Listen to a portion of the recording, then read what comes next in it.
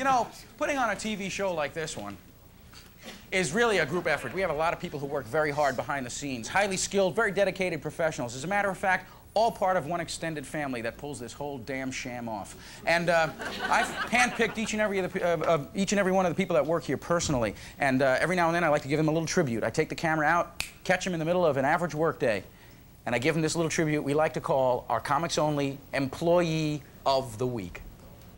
Hi, I'm Hank Gallo, one of the talent coordinators here at Comics Only. I visit clubs, watch videotapes, always on the lookout for a young new talent who would be right for our show. I know what Paul likes because, well, we share similar tastes. And Paul's not a hard man to please, but it's my job to know what works best for him and for our show.